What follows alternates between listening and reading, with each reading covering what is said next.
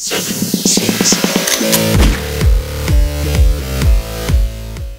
everyone, welcome back. I'm going to show you how to wall breach in Red Dead Redemption on Xbox One. You can do this if you're on Xbox 360 or PS3.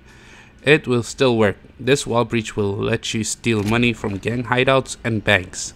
Okay, let's get this started. First thing you need to do is make sure you have a wagon, and you can find that anywhere on the map, but the best way is to hop on a stagecoach and fast travel to the destination you want to wall breach into.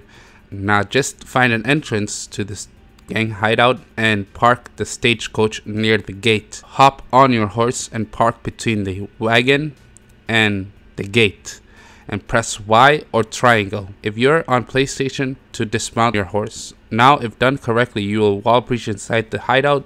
You can now loot the safes, and after you are done, you can go back home and sleep to save the game. This will make the money appear again, so you can ride back to the location or fast travel to it and repeat the process again. I hope you guys enjoyed, and I hope you have a wonderful day, and take care.